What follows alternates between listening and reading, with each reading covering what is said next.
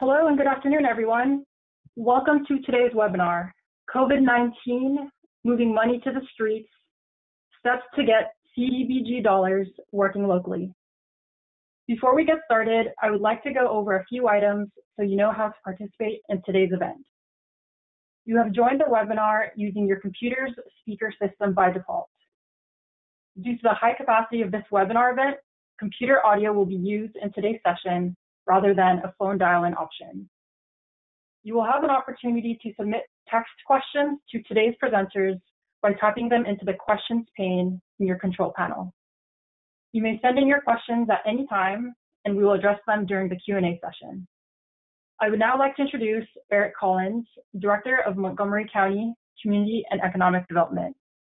Welcome, Eric.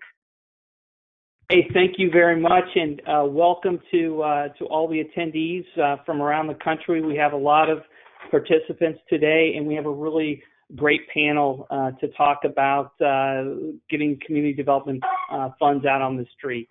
Again, my name is Eric Collins, and we're excited that you were all able to join us and how we can mobilize those CDBG funds. Really, it's a topic that's really extremely important to all of our members, and a reminder to our participants. And as Emily said, this webinar will in fact be recorded, and all the slides will be available on the IEDC COVID-19 webinar page within 24 hours of today. I also like to remind all the participants that you can actually type in your questions into the questions tab on your GoToWebinars dashboard, and representatives from IDC will be standing by. So our premise today really is that states and communities are going to be getting roughly $5 billion around the country.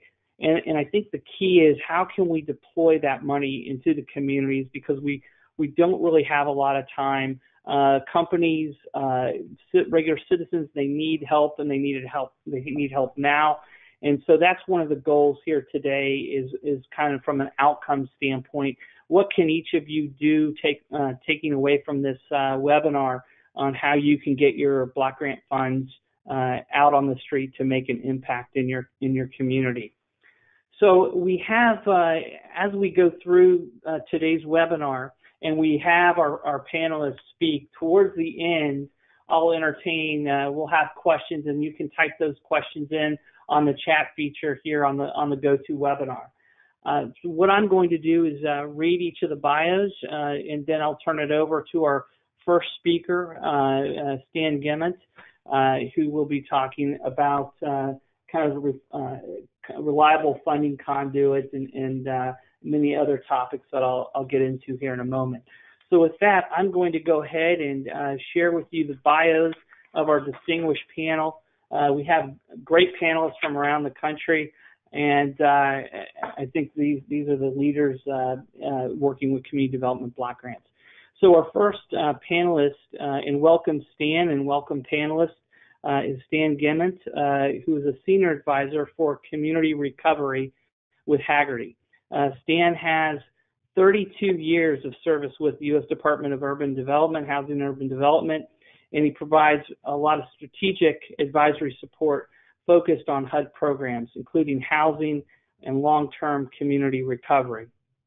From August of 16 to July of 19, he served as HUD's Deputy Assistant Secretary for Grant Programs. In his role, he provided management direction and oversight for all aspects of community development block grant funding.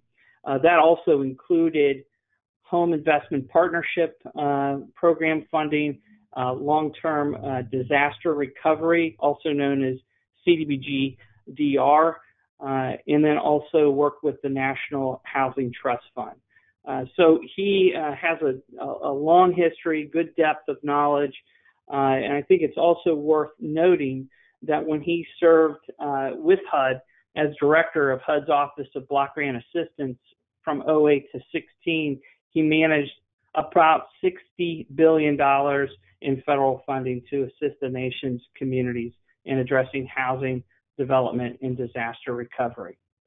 Stan received the Presidential Award in recognition from HUD in 2015, and he holds a BA and MPA from George Washington University and a master's degree in real estate development from Johns Hopkins. So welcome, Stan, and we're glad that you're on the panel. Our next speaker then will be Scott Farron. And Scott, we're so glad that you're able to be with us here today.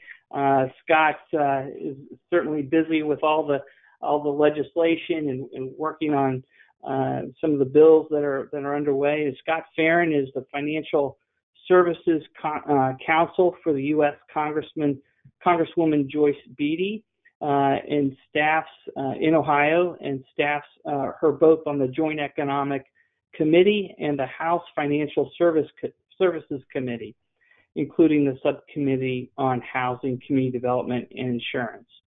Prior to Scott joining the Congresswoman's office, he actually worked as an in-house attorney for a military contractor in McLean, Virginia. He is a graduate of George Washington University Law School, during which he was a law clerk in the U.S. Department of Justice. So welcome, Scott. We're glad that you're able to join us today. Our next presenter, our panelist, is Sue Southen. She is a senior technical specialist, ICF International out of Bloomfield Hills, Michigan, and she is a development professional and trainer and strategic planner with over 35 years of experience in community economic development and affordable housing production. She's managed several technical assistance engagements for the U.S. Department of Housing and Urban Development in states including Michigan, where she provided senior expertise on program design, organizational structure, and staffing recruitment requirements, including budget development, regulatory compliance, and underwriting. She served as a trainer for the International Economic Development Council Professional Certification Program, the Economic Development Institute, and the Association of Workforce Boards. She holds a bachelor's and master's degree from the University of Michigan. So welcome, Sue, and thanks for being here on the panel today. Our final panelist will be Raquel Favela. She's the Senior Director with the National Development Council located in New York City. She rejoined NDC after serving in a turnaround management role with the City of Dallas as the Chief Economic Development and Neighborhood Services, providing executive leadership in 5 departments, including planning and urban design, housing and neighborhood revitalization, economic development, code compliance, and fair housing, human rights as well. She has over 20 years of experience working with government and with municipal, state, and federal levels, including meeting economic development goals. So she has a lot of experience. She has exceptional knowledge of all aspects of local government, state, and federal financing tools, and is nationally recognized expert in housing and economic development. Today, she's going to talk a lot about some of the programs that you can take advantage of and that NDC is working on to assist communities and companies throughout the United States. Her unique brand of expertise in financing and real estate development join her long-range planning acumen to really bring balanced problem solving to communities. And I think in our prep with all the panelists, one thing that I took away, and I think all of you will take away, are some real practical types of applications so that you can be more effective in your respective communities around the country. So with that, I'm going to go ahead and turn it over to Stan Gimmett, and he is going to talk about the basics here and things that we all need to know about CDBG, developing that reliable funding conduit, the CARES Act funding, some aspects of HUD actions to date and what's to come, and then finally some deployment considerations that all of us should kind of take to heart. So with that, I'm going to turn it over to you, Stan. Thank you, and good afternoon, everyone. Again, I'm Stan Gimmott, the Senior Advisor for Community Recovery with Haggerty Consulting, which is an emergency management and disaster recovery firm. and I am happy to be here this afternoon to talk about a topic that I know very well, the Community Development Block Grant Program, having run the program from 2008 through 2019. So what I'd like to do today is talk a little bit about the basics here and set a foundation for the discussion on this webinar, and again, try and set the stage for a good discussion. So let's see, trying to advance to my next slide. I'm a little fast there. Okay, so I'd like to cover 4 points. CDBG as a reliable funding conduit. Why does Congress choose this option to deliver funding to state and local government for these sort of events? I want to talk a bit specifically about the CARES Act funding under the CDBG heading, what HUD's done to date, and what is yet to come with regard to the use of these funds, and then some deployment considerations based on number of years of experience having dealt with supplemental appropriations through the CDBG structure. Try to put on the table a few things for everyone to think about as they try to digest this funding going forward. So with that, CDBG as a reliable funding conduit. So many of you are aware that the Community Development Block Grant Program has been around since 1974. And at this point, provides funding to more than 1,200 jurisdictions around the country on an annual basis. Back when the program began in the mid-'70s, there were a little under 600 jurisdictions. Now it's well over 1,200, and adding a few more every year.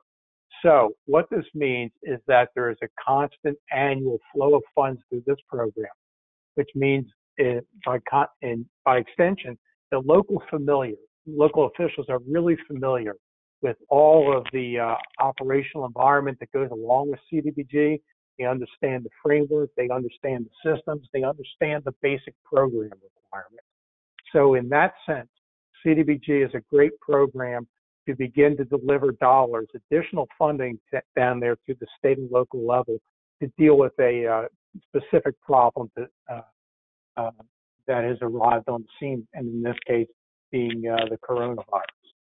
So within CDBG, of course, there are a range of activities under the statute, 26 different eligible activities defined, but HUD generally groups them and looks at them in a handful of buckets, be they infrastructure and public facilities, housing-oriented activities, economic development, and public services.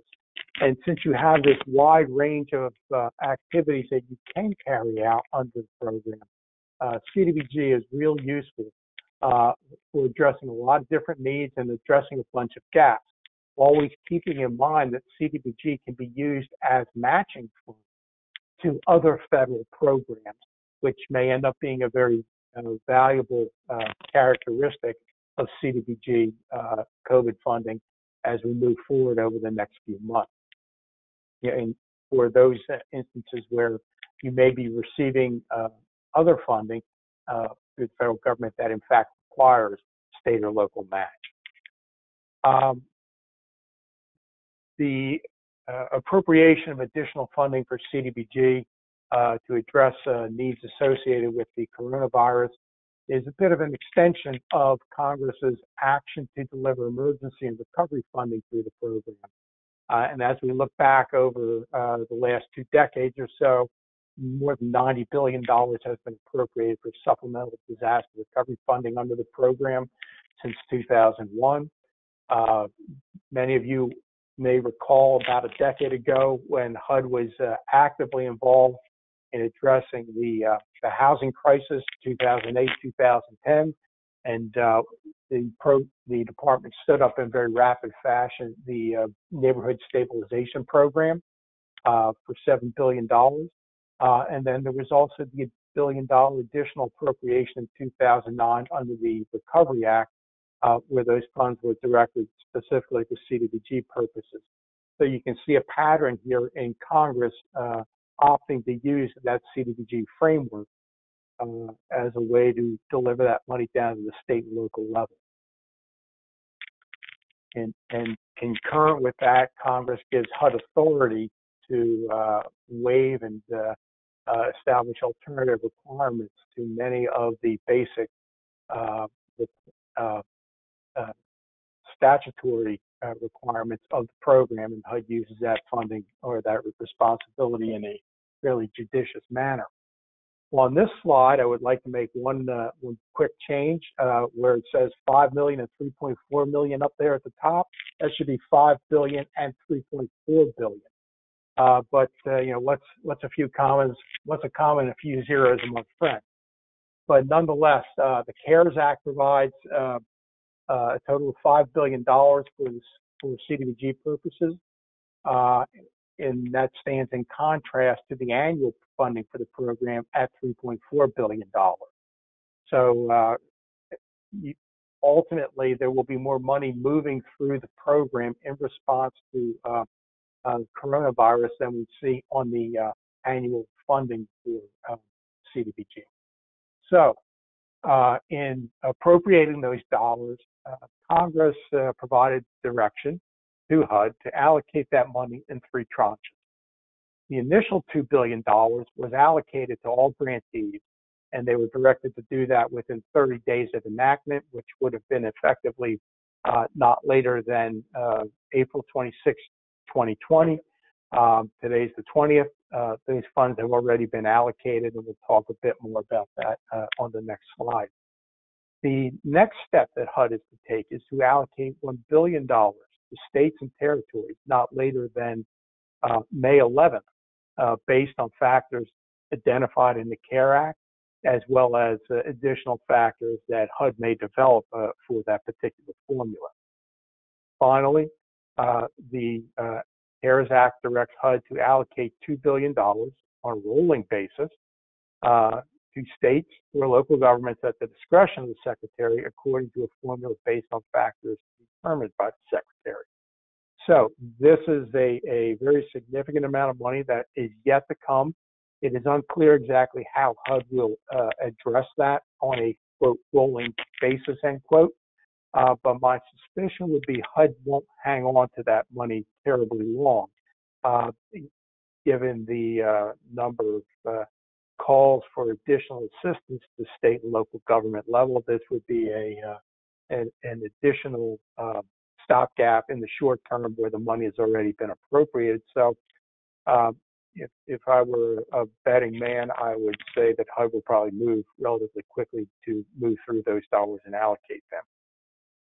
The CARES Act also provides a range of relief on statutory provisions. I think the 2 most important things that it does specifically is it removes the cap on public services expenditures, and it extends a number of different flexibilities to the use of grantees' regular or annual allocation from 2019 and 2020. With regard to the public service cap, the statute in effect imposes a 15% limitation on annual funds for grantees. CARES Act removes that with respect to expenditures in support of addressing needs associated with coronavirus. And it extends that also into the 19 and 20 funding. So that is a big point of flexibility for many of the grantees out there across the country. It also makes it much easier to do amendments and create new action plans to address the use of these funds. So those are just a couple of the highlights from the CARES Act regulatory provisions. So what has HUD done to date with regard to CARES Act funding? So as we noted, the initial $2 billion allocation was announced on April 2nd. The link there will take you to a page where you can see the spreadsheet that has allocations for all CDBG grantees across the country of that initial $2 billion. That spreadsheet will also show you funding that was allocated to other grantees or to these a subset of these grantees for emergency solution grants, which are part of the HUD consolidated plan process. And so you will see both of those allocations as well as funding under the HOPWA program, for grantees that qualify for that funding. So useful link there to go look at that particular spreadsheet to see how that funding has been allocated. Again, that is based pretty much on a takeoff of the annual funding formulas in the statute. HUD did issue some extended guidance on April 9th with regard to interpretations on CARE Act flexibilities, and a few waivers there, as well as some detail with regard to how some of these provisions that are in the CARES Act are in effect self-implementing and directing grantees to move forward in the short term. Again, talks about the 5-day public comment period for substantial amendments and new action plans, discusses a bit the uncapped public service expenditures, directs grantees to begin to move as soon as possible, not waiting for the additional $3 billion to be allocated. Which discusses the combination of the 1920 funds, and it discusses the issuance of a Federal Register notice with additional waivers and alternative requirements. So there in the middle of the page with the to come actions, there was a discussion of that Federal Register notice. Not clear exactly what HUD is going to put in there at this point in time, but I suspect they're going to move relatively quickly on trying to get that out to provide more definition with regard to the use of these dollars. Again, the second tranche of money is to be announced by May 11th, targeted to states and territories, and then tranche 3 allocations are going to come down the road at some point. But again, if I had to guess, I don't think that they will hang on to it very long. So we'll see some sort of allocation, maybe not in the next few weeks, but I would think shortly thereafter. So that's just my interpretation of how they might look at it. No guarantees with regard to timing there. Moving on to the next slide.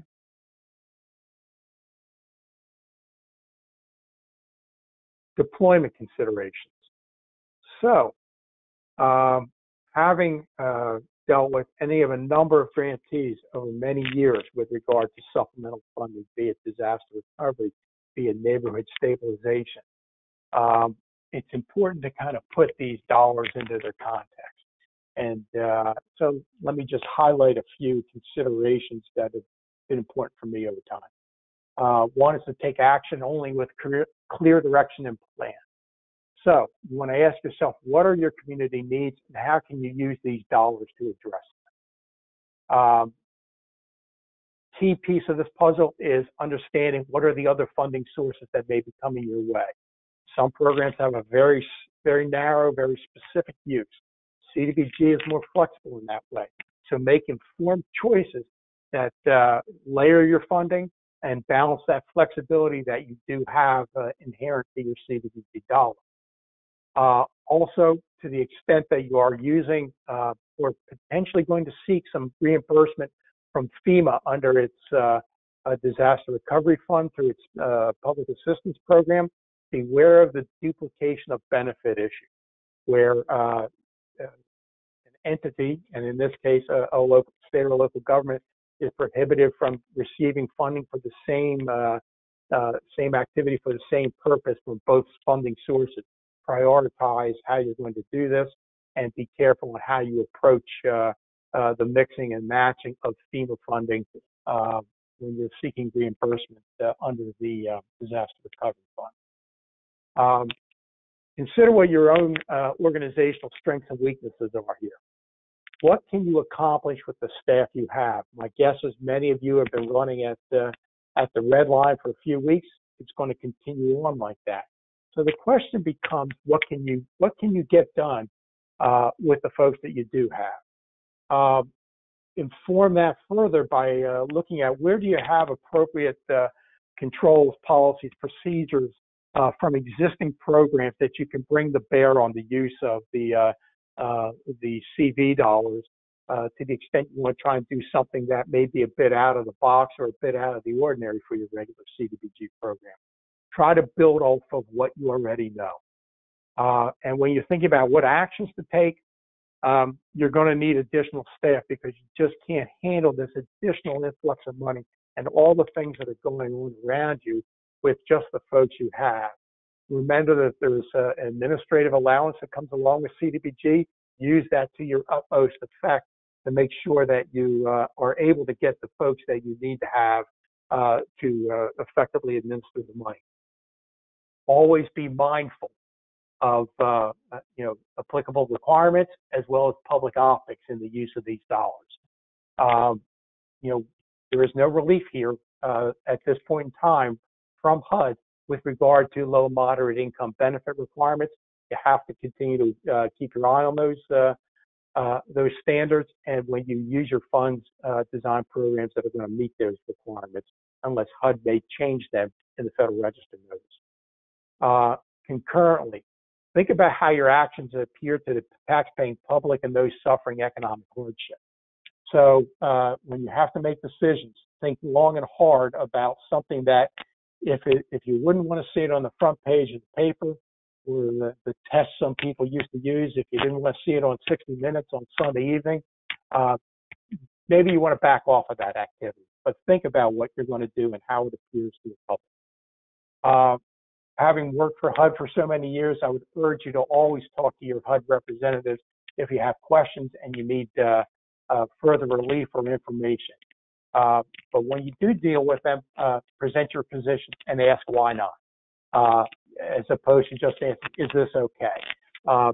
Make an argument for what you want to do, and I think that you can get a good reception from your HUD colleagues.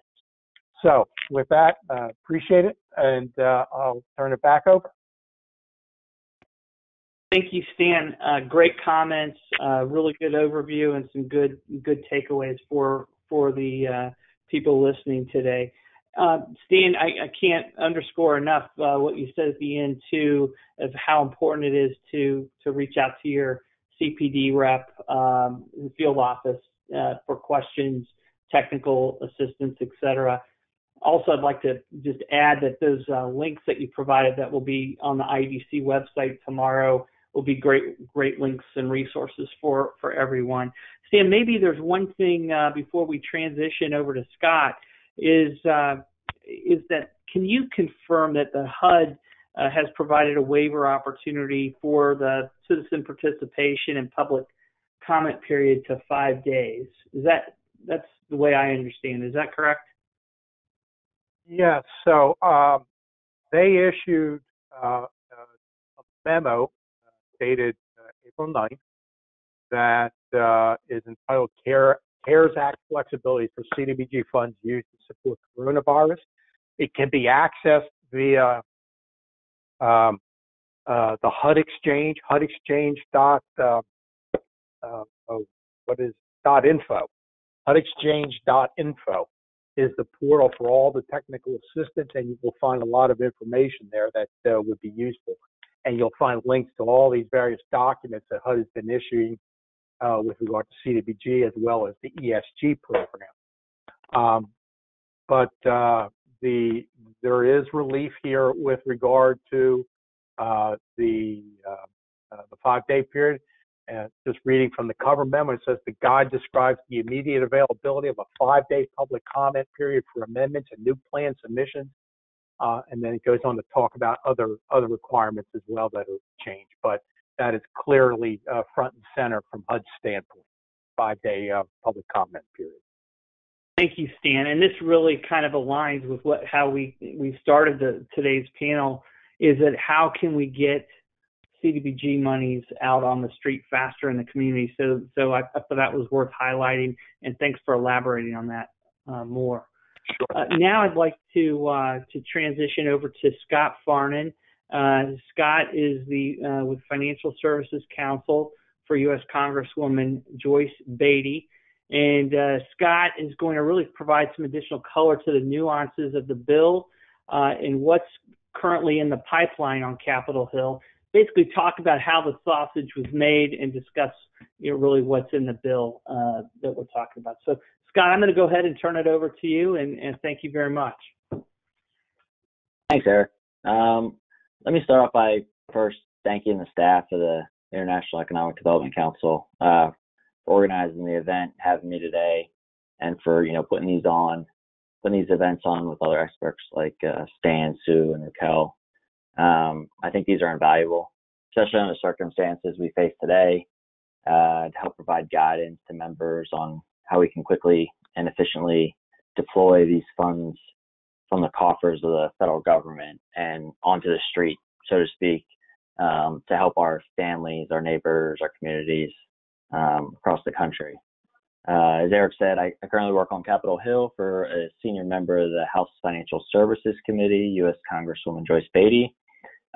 She's also a member of the Housing and Community Development and Insurance Subcommittee, which has direct oversight over HUD and programs like the Community Development Block Grant Program. I'm going to talk a little bit about the CARES Act, Coronavirus Aid, Relief, and Economic Security Act, which, as we know, includes $5 billion for the CDBG program.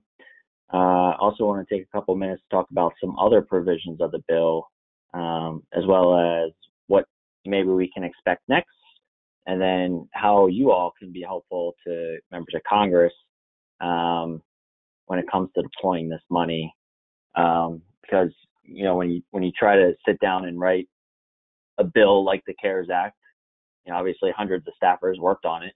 But when you're talking about getting trillions of dollars out into the hands of the public, the first problem that you're going to tackle is distribution, and how can you use existing vehicles to get that money out in a responsible way, or as responsibly as you can.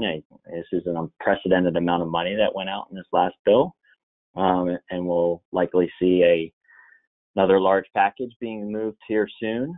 So, for instance, Congress kind of used the banks to get small business loans out into the hands of small business owners because they had the greatest reach and existing capacity to do so.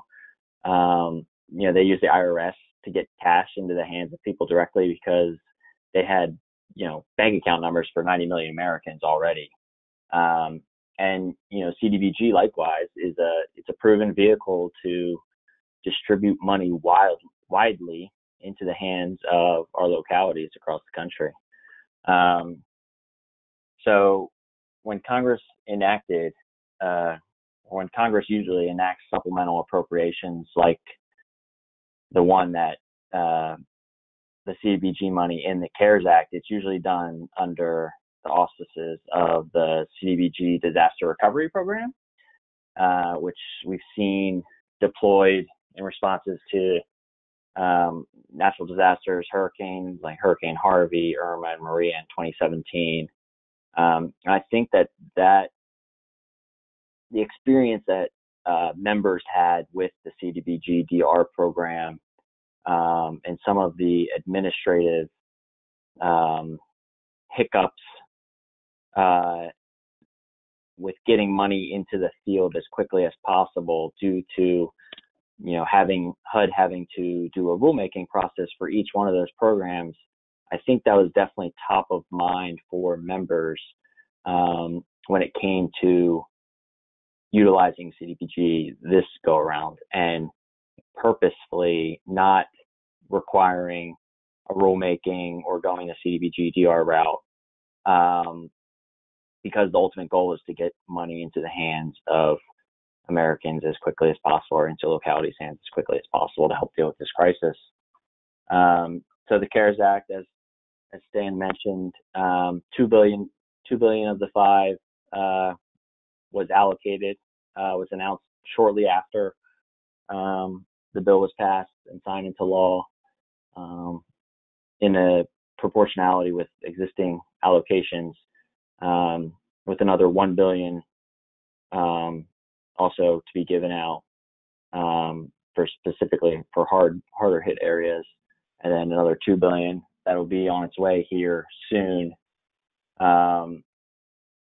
I think, as Stan said, HUD is likely to move that money quickly because they know it's needed, but also because there will certainly be congressional pressure and oversight to try to get that money on the street as quick as possible. Some of the other provisions I thought would be good to just highlighting. I know we have a diverse attendee audience here. Some of them may serve multiple hats in their positions. There was also $150 billion in the CARES Act for states and territories and tribal governments. Under this provision, each state will receive funds to supplement lost revenue costs incurred due to the coronavirus based on population, with a minimum for states of at least 1.25 billion per state. And any local government will also be able to get a direct award from Treasury, from the federal government, if they have more than 500,000 people in their populations, to try to get money into the hands of the cities and counties where the transmission of the virus, may be more likely in those populous areas. So that's kind of where we are with the CARES Act. It did take some time to put together.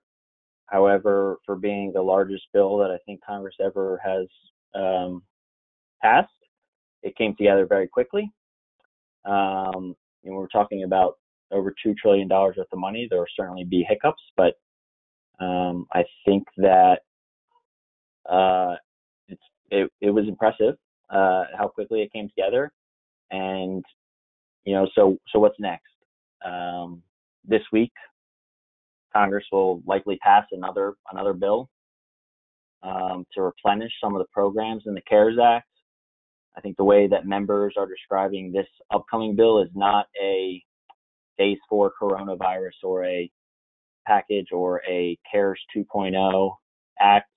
It's more of an interim bill that really sole purpose is to replenish some of the funds that were exhausted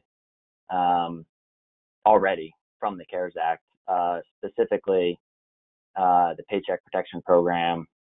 There will probably be another $300 billion or so dollars for that program, another $50 billion for the Emergency Injury Disaster Loan Program, another $75 billion for our hospitals, hopefully another $25 billion for testing, and altogether this will be about $450 billion or so. That seems to be the consensus of where things are heading. Members could be voting as early as tomorrow or Wednesday. And, if I'm off by a few billion on what the total comes, please don't hold it against me. Only in Congress could you say that. If I'm just off by a few billion, it's a rounding error.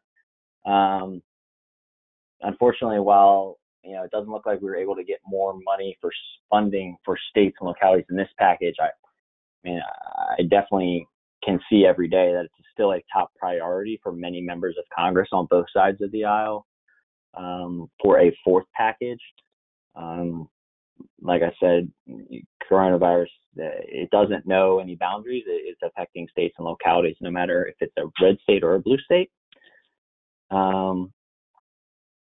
So, as we come back into session this week to pass that bill, you'll likely see negotiations start to ramp up for a fourth coronavirus package when members are due back on May 4th. Although, to be honest, negotiations will likely start sometime this week after the interim bill passes, just because there really has been no rest for the weary on Capitol Hill when you're talking about these large amounts of money and a lot of these new programs that are being stood up for the first time. So moving forward, I just want to take a minute to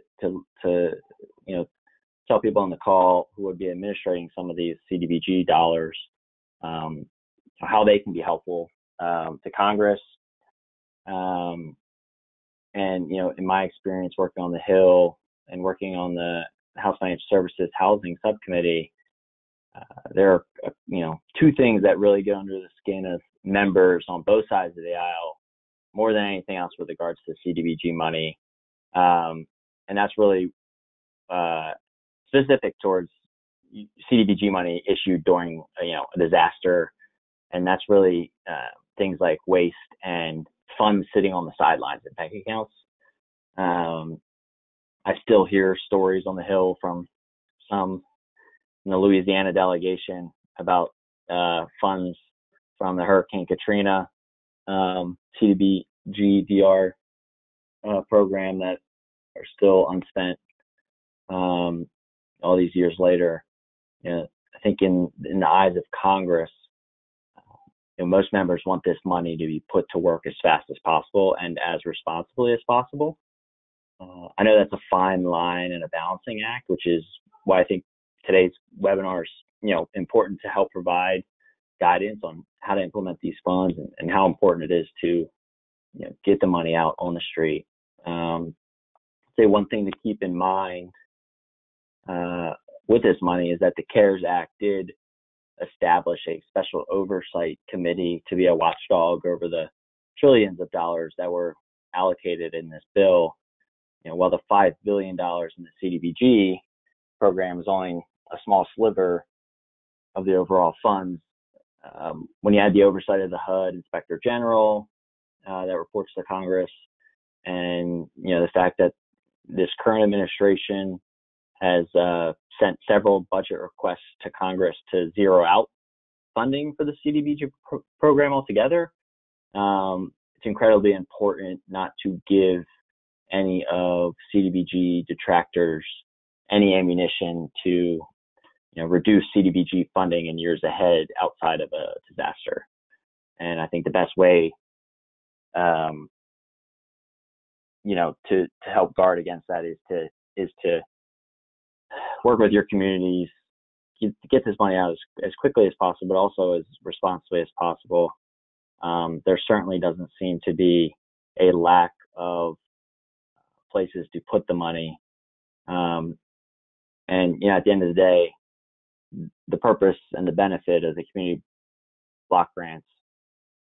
development block grants is that the funds are used to address specialized local needs in a way that many attendees on this call know way better than the federal government ever could.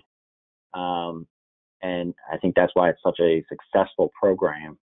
And hopefully, I think Congress certainly expects that the $5 billion will be spent very well and is in good hands. Is going to be able to help a lot of people, thanks to a lot of the work that people on this call are going to be doing over the next couple of weeks. So, with that said, I'll leave it there and take questions at the end. Thanks.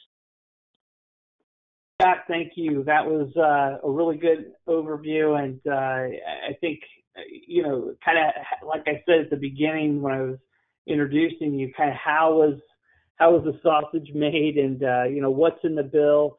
And I think all of us around the country kind of understand there are so many resources out there. How do you sift through the resources? What's eligible? What's not eligible? And I think all of us have to make sure that we're really attuned to, obviously, things like this webinar, but also staying close to your reps and to looking at RestoreYourEconomy.org from IEDC as they continue to put really good information on there. So thanks again, Scott.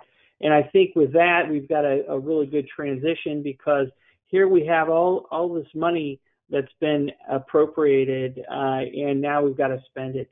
And we need to make sure that we have a good structure plan to spend that money appropriately and quickly.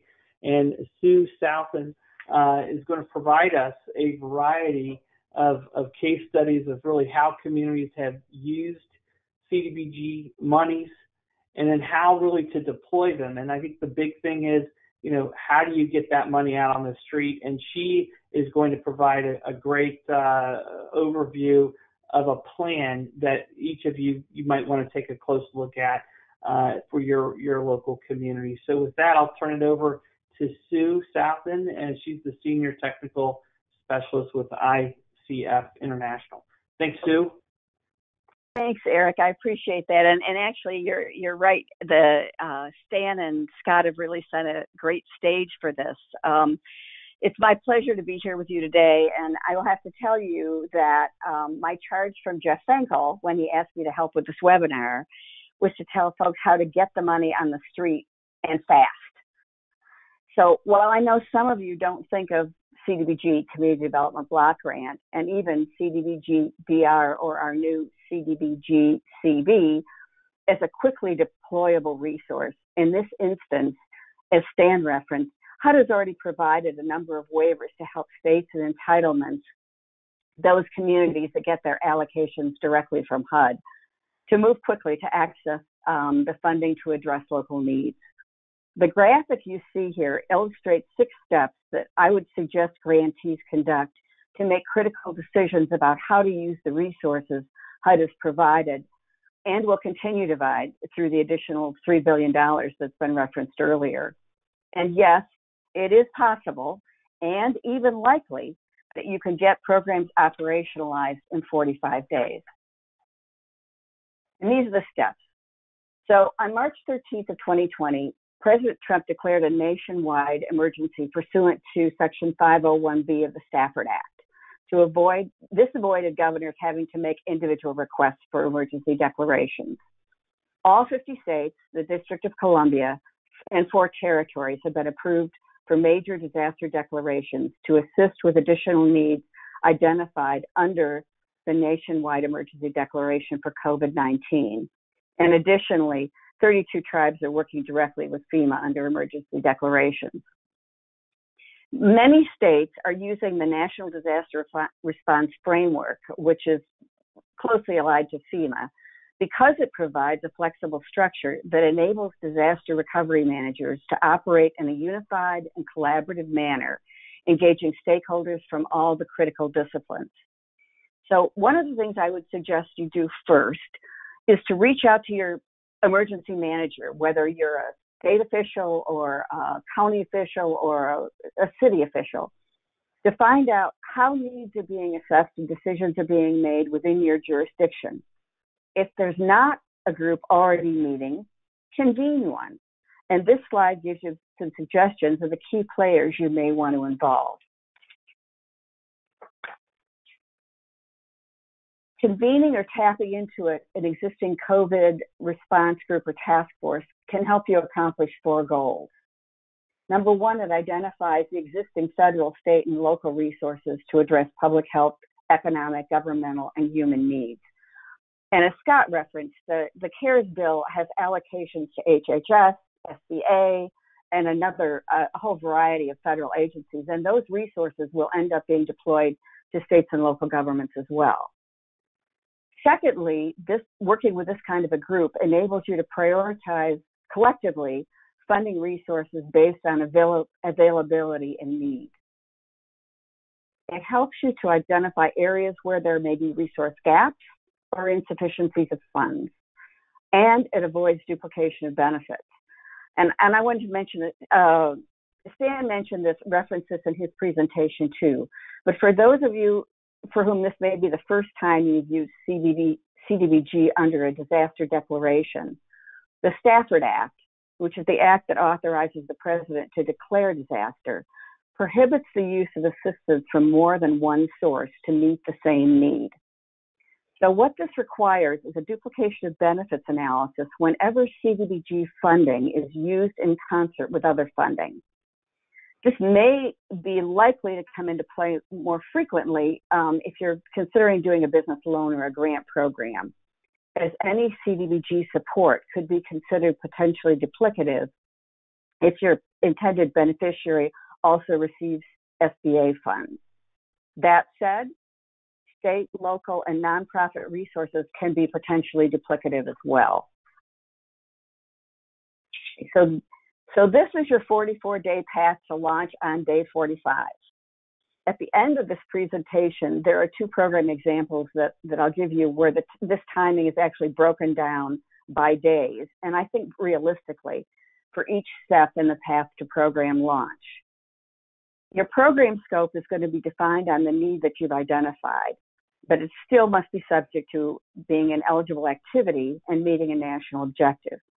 In the absence of any waiver, which hasn't come so far, 90% of your funding must meet the low and moderate income national objective. Public comment period has been reduced to 5 days for action plans and substantial amendments, and HUD has given approval in our current operating environment for virtual public hearings, if that's something you need to do. As it's highly unlikely that you're going to be using these funds for construction, the environmental review period may be quite short, in many instances only requiring a determination that the activity you're proposing is either exempt or categorically exempt, not subject to Part 58. You're going to need to decide who's going to run your program and execute a subrecipient agreement. Any contracted services would need to follow procurement requirements. So as Stan mentioned, using existing subrecipients and maybe amending their agreements whenever feasible may be the best and quickest course of action. Policies and procedures need to be developed. But unless your program is really unique, good examples of policies and procedures can be found on the HUD Exchange or by Googling some of the CDBG DR grantees that post their policies and procedures online. And this is assuming you're not already planning on doing a program where you have policies and procedures already in place. The final step, and the most time-consuming, is staffing up and actually operationalizing your program. So this is going to involve deciding what your staffing levels need. Do you need staff augmentation? Do you need an application process? What supplies and materials you might need? And what space are you going to need in order to be able to conduct your program? Here are some examples based on input and questions that we've received from some of our current and former clients. These are 5 programs that could be used to address needs that we're hearing mentioned most often. And again, Stan mentioned this in his presentation as payment of the non-federal cost share.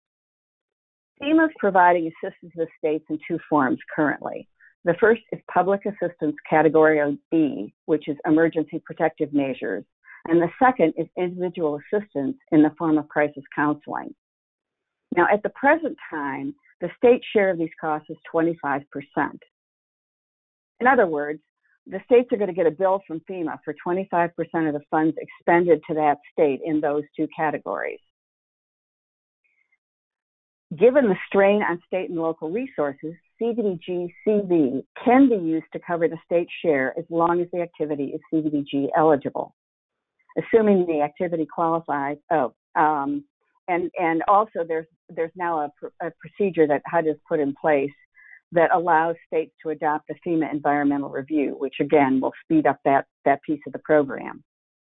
Food banks are a huge need in some communities, and this would be a public service and an eligible program, assuming that the activity would qualify as either a new program or an increase in capacity of an existing program. Interim mortgage assistance is eligible as an emergency assistance payment under public services that is capped at 3 months. And I'll talk in about a little bit more detail about this under a program example later. Many small businesses are experiencing difficulty accessing the SBA resources that are available. And in some communities, I understand that CDBG programs have been used to help prepare those businesses to be more effective in making those applications, pulling together the necessary materials, helping with the submission requirements. And finally, there's the business grant program. I originally discouraged using CDBG-CV programs due to the vast amount of federal resources that have already been allocated to the 3 SBA programs. However, as I hear more anecdotal evidence of the lack of success small businesses have had with these programs, A program tailored to the local needs in your communities may make sense. And Raquel is going to be discussing these in more detail in her presentation. Waivers. This slide identifies the waivers that have already been granted under the CARES Act. And as Stan again mentioned, there may be more coming in the Federal Register notice. It should be noticed that some of these waivers apply to both the CDBG CV allocation and your fiscal 2020 and 2019 regular CDBG allocations. And that guidance that Stan referenced is also, I've got a link on this in the last slide of this presentation as well, which gives additional detail on the availability of waivers for these different allocations. And while there are certain things that HUD can't waive, some of the things that are listed there in the column on the left-hand side, grantees have had success with data-driven requests for waivers, as long as you're not asking to waive one of those statutory requirements. Past history can be a helpful guide in structuring a waiver request. On a quarterly basis, HUD publishes a Federal Register notice with all of the waivers granted during that quarter. A review of this not only provides insight into how HUD may review a specific waiver request, but also how the grantee justified that request. Virtually all of the waivers are justified with data provided by a grantee. This next slide gives you some examples of the waivers that HUD has granted. Now, I will note that these have all been granted, the ones I'm referencing here have all been granted under CDBG DR. And while this allocation is not being treated as CDBG DR, I don't think that there would be many that would argue with the characterization that we are, in fact, in a disaster. So one of the things to think about is the removal, and they've done this in the past, this has now become pretty much a general waiver with DR allocations, is the removal of the public benefit cap. It doesn't alter the need for you to track job creation or retention, but it can ease reporting for the program. And there are also waivers allied with that relate to how low-income jobs or workers are defined, so that income documentation and determination requirements are streamlined. Another one that's become general for disaster recovery that we may in fact see with the FR notice or subsequent allocations is permission for the states to fund programs directly or use subrecipients. This gives them more flexibility with how they deploy their CDBG resources. In some instances, a regional approach may be more effective and faster than providing funding to local units of general government. One recent example that presented to us was a state who was asking, they have a very strong regional EDO that could very easily run a business grant program, but their smaller communities don't have that capacity. And right now, that's not permissible under the current CDBG CV allocation.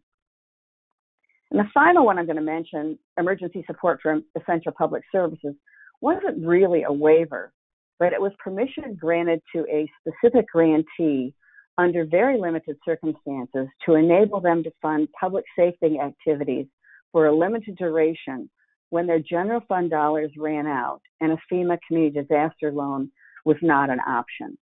I can tell you that this is not a program that HUD loved, but as Stan mentioned, it never hurts to ask, why not? I can't stress this more. Document what you do and the funds that you're spending. Whether you represent a state, a local government, or an EDO, track and document all of the activities you are now undertaking in response to COVID-19, remembering that in the CARES Act, it doesn't necessarily start with the passage of the act, but you can actually go back and track costs that you incurred before the passage of that act. I suggest thinking about establishing a cost center and charge codes that would allow you to identify and categorize these expenses. They may be reimbursable under CDBG CV, or they may be able to be used as part of a local cost share for match purposes. Finally, Here are two examples of process maps that form the path to a 45-day launch. These process maps factor in reasonable timelines for public notice pursuant to the waiver, environmental review, given conditions that it's exempt or categorically excluded, and policy procedure and development and pre-launch operational preparations. Remembering again that with policies and procedures, you don't necessarily have to reinvent the wheel. There's probably samples out there that you can fairly easily modify to fit the program you want to implement. And this particular business grant program presumes that you're only providing working capital grants. Anything that would have anything to do with construction would require a much longer timeline for environmental review. This is another program that we've had a lot of questions about. This is a process map for an interim mortgage assistance program. Generally, income payments to individuals are not an eligible CDBG activity. However, this program could qualify as an exclusion to the prohibition under 570.207B4. If you want to write that down, that's 570.207B4 as an emergency grant program made over a period not to exceed 3 consecutive months. These would be payments made to the provider of things such as housing, rent, or mortgage or utility payments on behalf of an individual family or a household. But remember that in the absence of a waiver for CDBG-CV, the limit on this type of assistance is 3 months. And to date, only the HOPWA program, the Housing Opportunities for People with AIDS, has received an extension to 24 months for this type of assistance.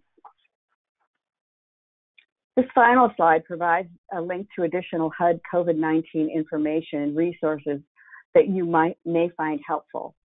Thanks, and I'm going to turn it back to Eric at this point. Sue, thank you. Very, very good detailed information in terms of really how you do get a program launched and implemented within that 45-day time frame. So a lot of good resources there. I think one of your comments, which I thought was really good about, hey, look, let's not reinvent the wheel, basically. You can get some really good examples of policies, maybe procedures. This last slide that you have might be a good way to get that. If you have anything else in terms of best practices that you could recommend, feel free at the end to chime in on that. But very good. Thank you very much. What we'll do now is transition to our final speaker, and that's Raquel Favela, and she's with the National Development Council, and she's going to talk about how to use the CDBG funds and how they can be used for economic development projects, such as around large metro areas, including how to really develop a regional strategy. And then she'll also kind of underscore how NDC has developed tools for communities, what to do and what not to do when using CDBG funds, and then what are some of the hoops you have to go through to be successful. So with that, I'll turn it over to Raquel, and thank you very much, Raquel. Thank you, Eric. I think folks who are on the line are going to hear a lot of similar tips here, but I think they're important because these resources are scarce. They do have a lot of requirements, federal requirements that come with them, and so it's important to have a little bit of repetition here on the important aspects of the regulations here. So one thing that we've seen happen in a lot of our communities is sort of the desire to sort of set a lump sum draw of the CDBG funds to establish a revolving loan fund, a small business loan fund. And of course, as you know, you cannot draw down CDBG funds in a lump sum. And so the tip here is that you can do that with program income. And so if that is your priority, if your priority is to simply get some money on the ground quickly, then perhaps you want to consider utilizing program income. And so as I get to my case study on a more comprehensive and systematic approach for your needs, sort of a short-term and then longer-term need, you may want to look at sort of using that program income for establishing your short-term grant needs, for example. The other is that, frankly, CDBG may not be the only source of funds that you use to establish your loan funds. So you could raise capital through other resources. And so much as Sue pointed out, leveraging is important, not just leveraging these other funding sources, philanthropic dollars and other funding sources like those coming through the SBA, through the EDA and other federal agencies, but local dollars as well. So any source of funds that are dedicated for small business or economic development can be pooled into this fund.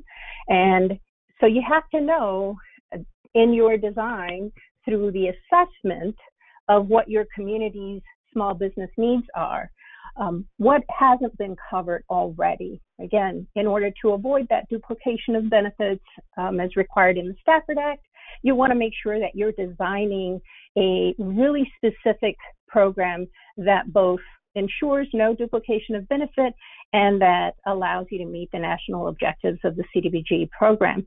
You could consider, for example, prioritizing areas where you already can establish a presumed benefit because they're, areas where you've already designated slum and blight, or you have a neighborhood revitalization strategy area that's been designated by HUD and NRSA. So you could look at that, or you could, sort of establish, as you'll see in my case study example, a tiered level of loan products or grant products that could service multiple tiers, but reserve your CDBG for a very discrete area that can move quickly onto the ground. And then determine what types of loan activities, will be covered. What types, is it strictly for working capital? I want to highlight here that one of the things that we've been getting a lot of calls about is small businesses that have been really affected by their inability to have their employees telecommute because of the digital divide across, communities that have very little to no connectivity to the internet, or employees who don't have the systems in place at home. And so the businesses are asking if this is something that could be funded through a CDBG. This is an excellent use of CDBG. So to help a business set up telecommuting systems and for their employees, so that if it allows them to retain jobs by allowing their employees to move their operations online, this would be perfect. So we had a small community that developed a online platform for all of the retail businesses in a discrete district, and they basically consolidated all of these storefronts on one single website, and now they can all transact via that website. This is an excellent way to utilize CDBG. Again, as Sue pointed out, environmental review is a consideration as you're thinking about the use of the small business loan fund. So it's important for you to consider whether the activity is going to require long-term, an extended environmental review process, especially in the case of any real estate improvements.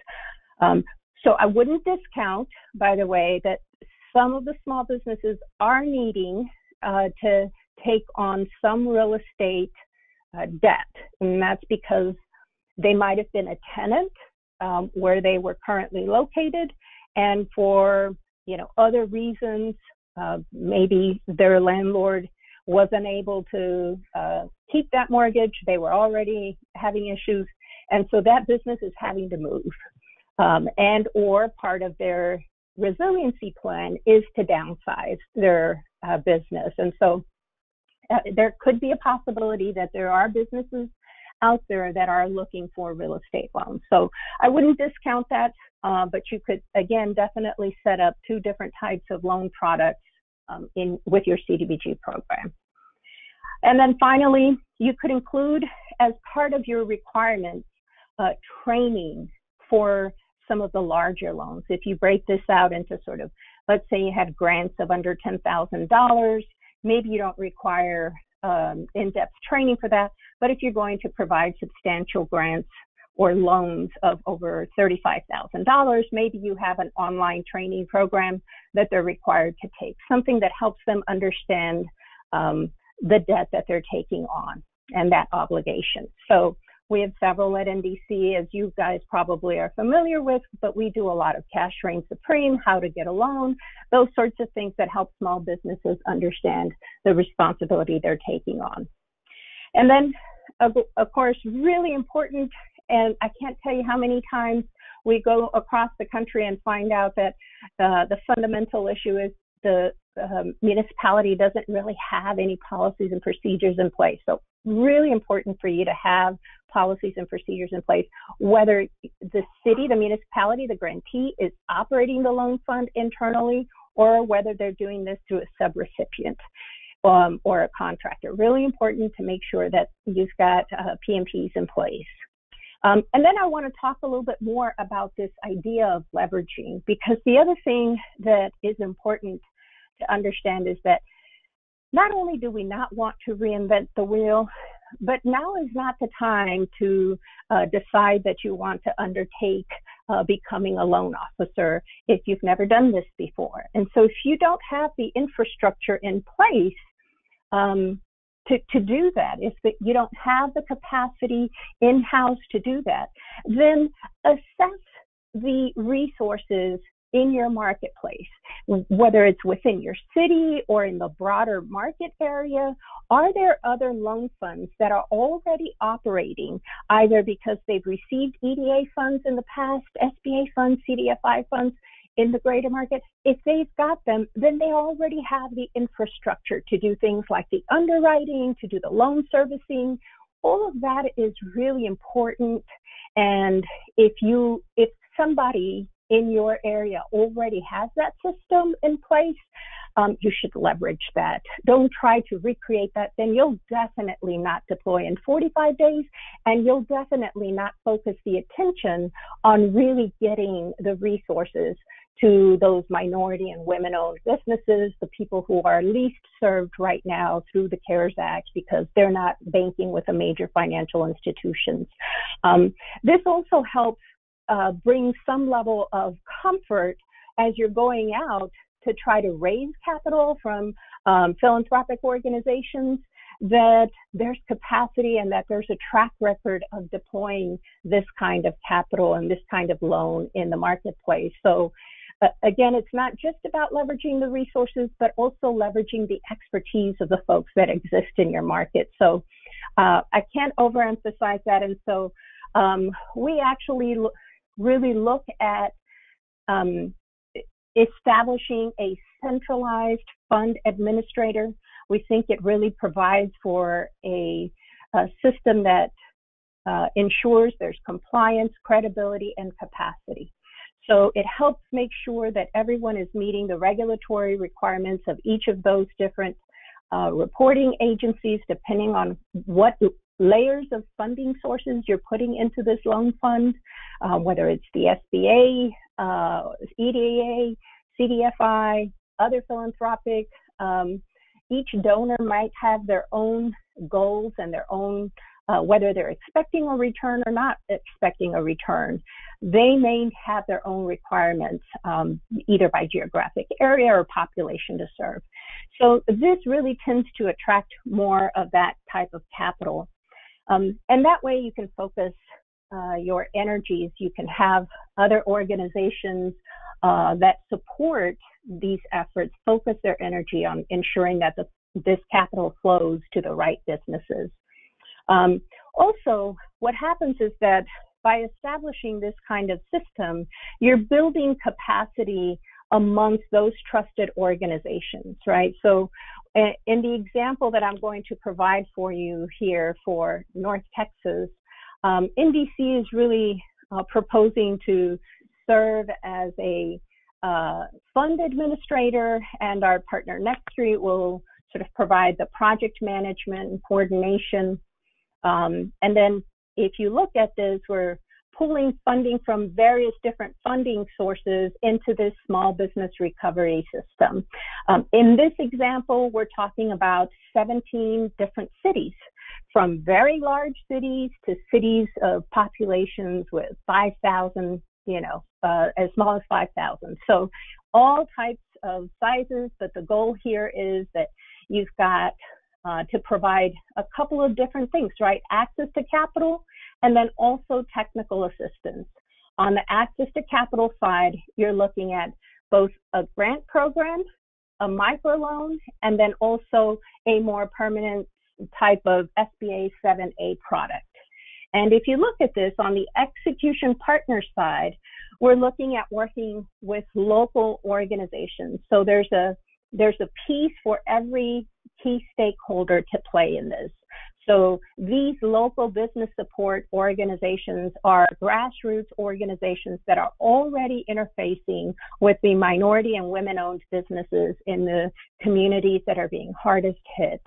And we also are considering that there are many CDFIs already operating in this space. And so as businesses are flowing through this ecosystem, we're going to make sure that their financing needs are met through this system.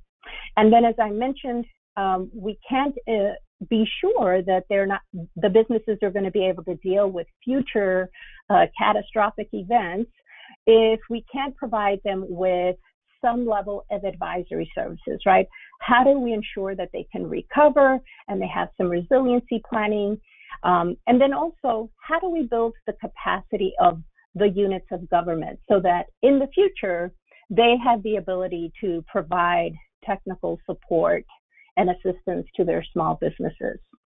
So this is one example of how we built this. It can definitely be scaled up or down depending on the size of community. This one is in Texas. We're also replicating this in 2 communities in Ohio, and then looking at large metro areas in California. So this is one example that I wanted to share with everyone.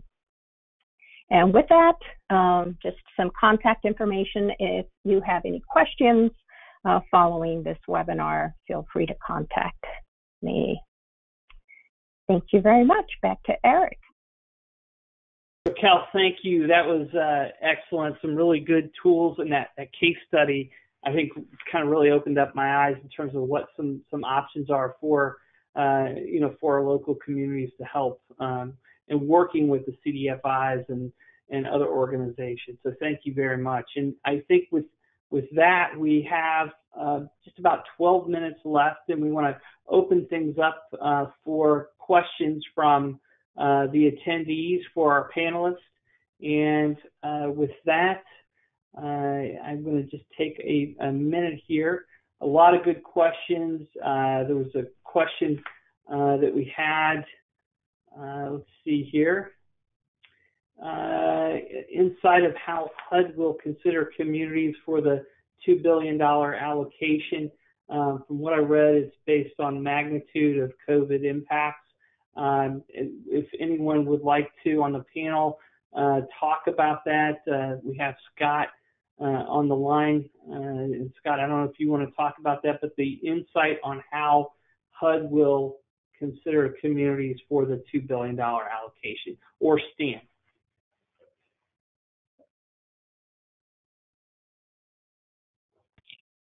So this is Stan.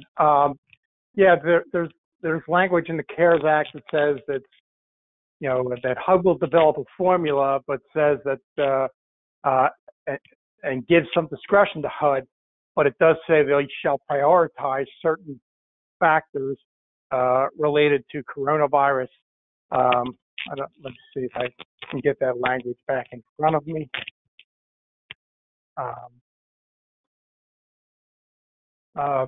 Which is risk of transmission, number of cases compared to national average, and economic and housing market disruptions resulting from coronavirus. So a few things there for HUD to consider, but they can bring other things into play here as well. Okay, perfect. Anyone else want to comment on that from the panel? Okay, so if I can, this is for Scott. Members of Congress have heard from many localities and counties regarding the $500,000 limit for direct funding from Treasury. Is there discussion of lowering that amount to a number of, let's say, 50,000 population as an example? Yeah, so one of the sticking points in this current package that's being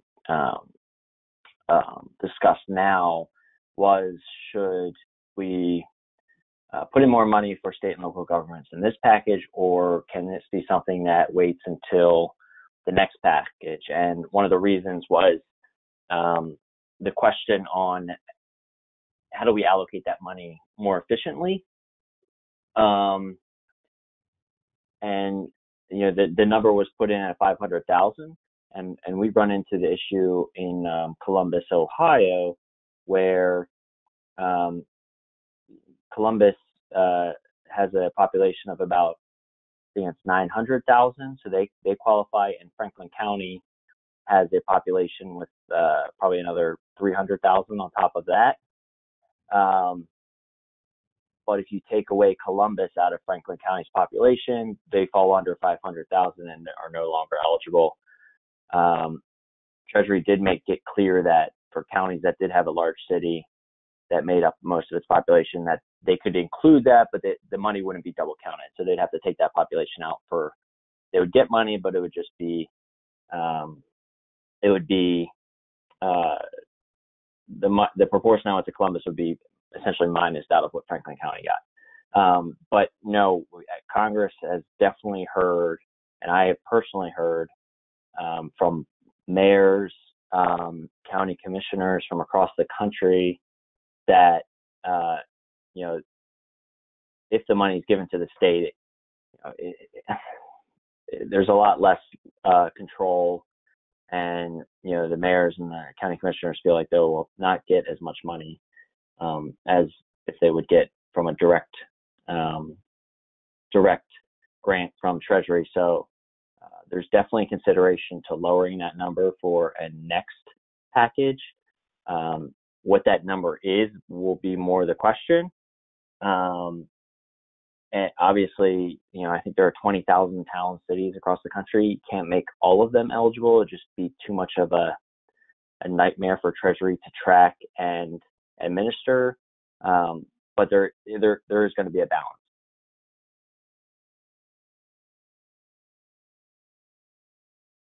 Okay, great. Thank you very much, Scott. That's very, very helpful. And I think we'll have to just kind of wait and monitor to see how things kind of unfold. I think there's a question too, and this probably would be for Raquel and for Stan, about seeking a bank loan to establish a loan fund and using CDBG funds to pay the debt service for that.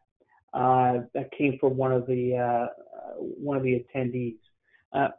Can either one of you address that question? Can you seek a bank loan to establish a loan fund and use CDBG funds to pay that debt service? So I'm not sure that would be beneficial.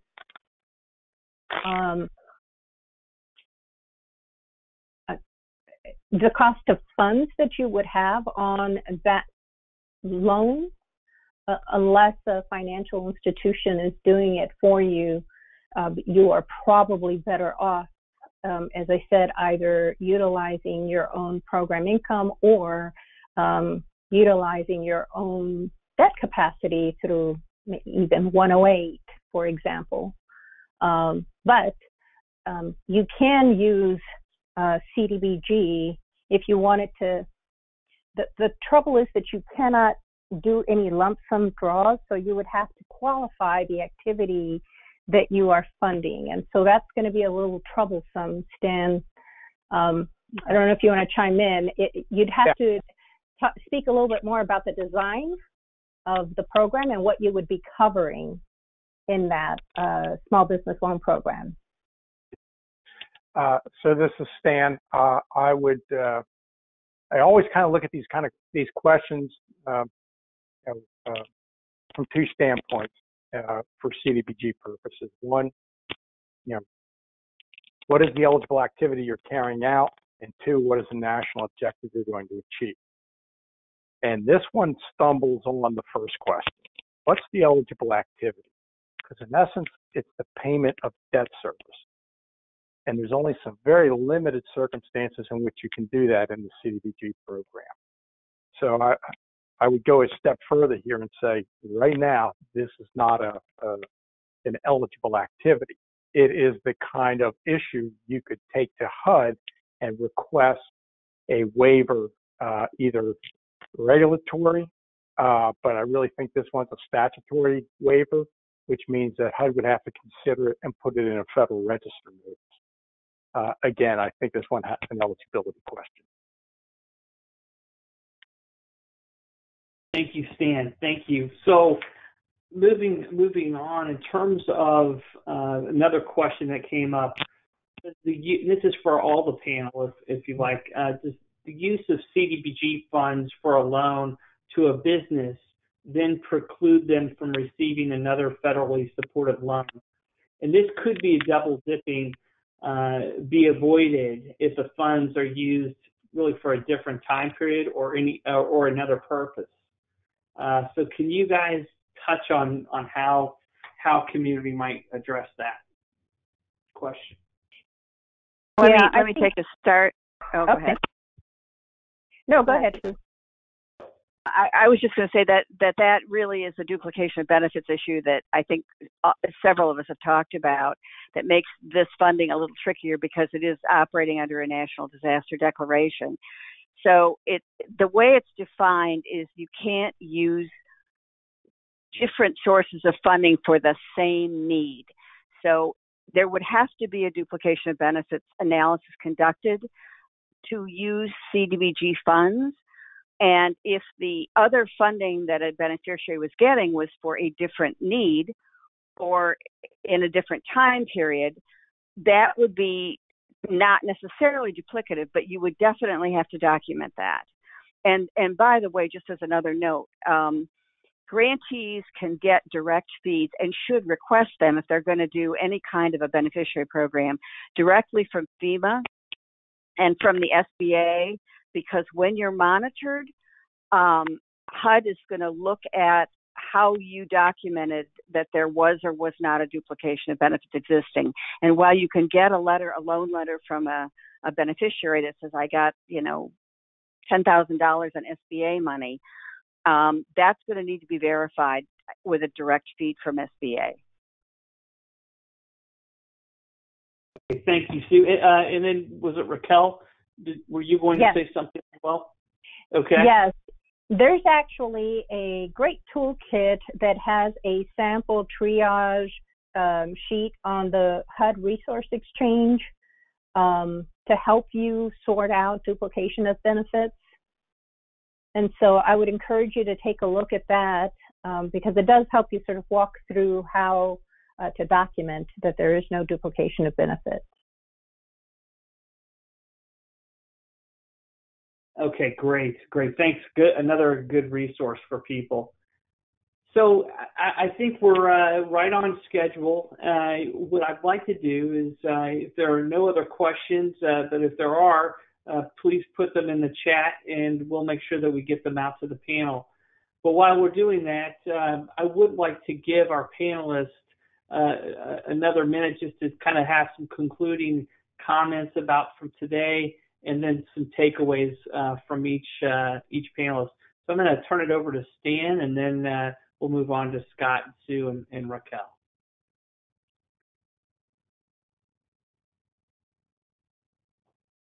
Okay, I had to take myself off of mute there. But again, the reality here is everybody who is tasked with managing these funds out there at the state and local level have real challenges. You're facing great needs, I can fully imagine the pressure you're getting from your elected officials to be proactive and to get those dollars out the door. And you should make every effort to get those dollars out the door quickly. Kind of come back to the idea that you have to look in the mirror a little bit and ask yourself, how can we best meet those needs and still be, sure that we're using the money in a correct and appropriate manner. Again, not just with regard to the regulatory or statutory requirements, but from a public perception standpoint. So think hard as you go to use these dollars.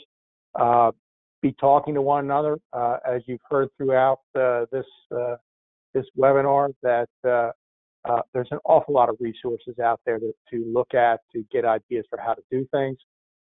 There's a number of different associations, IEDC, foremost among them, with good ideas on how to deploy CDBG in support of economic development activities. Make use of those resources. Be talking to people. Ask questions.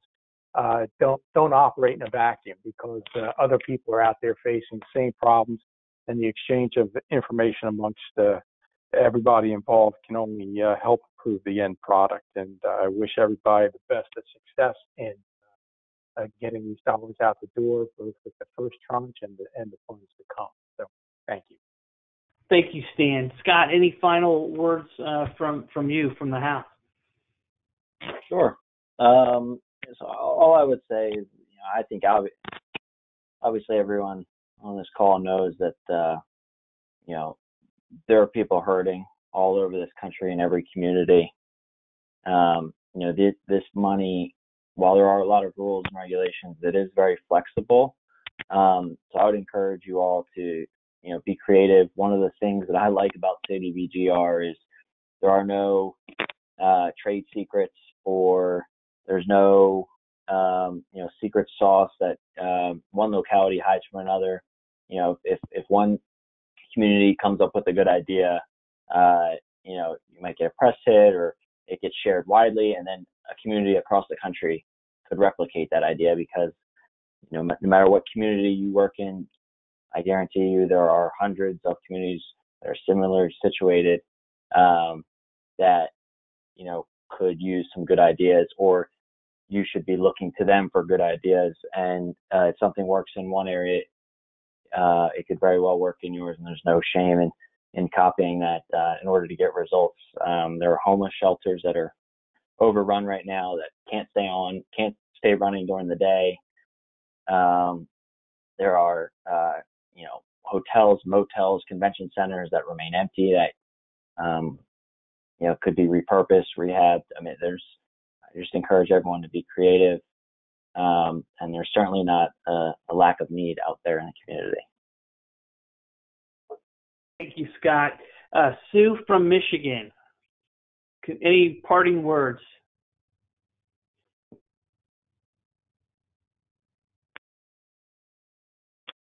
We'll come back to Sue. Raquel?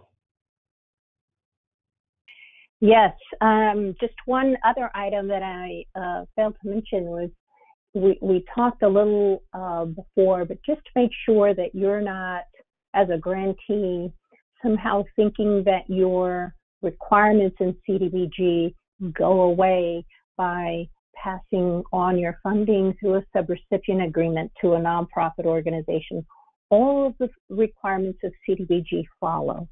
So I've heard in other webinars and local presentations where organizations think that grantees believe that by making an award to a subrecipient, sort of some of the federal requirements go away. They do not. So make sure that you're understanding that these requirements remain in place through subrecipient agreements. Thanks, Raquel. And Sue? Sorry, I was on mute. Oh, that's okay. I just wanted to reiterate what you've heard. It's flexible funding. I think what you're going to find is that there's resources already coming into your community from other places, but there's some very definite gaps or insufficiencies in funding. And I really believe that it's possible to get those funds moved in 45 days. There are some phenomenal tools on the HUD Exchange, which several of my colleagues have mentioned already. And I'll put my contact information on our slide, and please feel free to reach out to me if you think we can be helpful. Any questions you have on things like where to find policies and procedures, we certainly would be happy to do that. So I wish you all the best of luck, and stay safe and stay well in your communities. And this is the other thing I just want to mention is that it's so clear to me that this has been such a challenge in terms of just being able to function as a governmental unit. Some of the communities with whom I'm working now are not used to telecommuting. And so, we all have to kind of find better ways and different ways and innovative ways to work together to help people. So thanks. Great comments. Thank you, Sue, and really thanks to all the panelists. And I want to thank IEDC for really taking a good leadership role in getting a lot of relevant, timely information out to all of its members at IEDC. So thanks to Jeff Finkel and the entire IEDC team for putting these webinars on. Again, just to reiterate, go to restoreyoureconomy.com and you can find really good information from IEDC. Actually, .org, I apologize. RestoreYourEconomy.org is a great resource. Keep going to that because updates are being put on there every day. So with that, everyone be safe, and thanks again for your time today. Have a great day.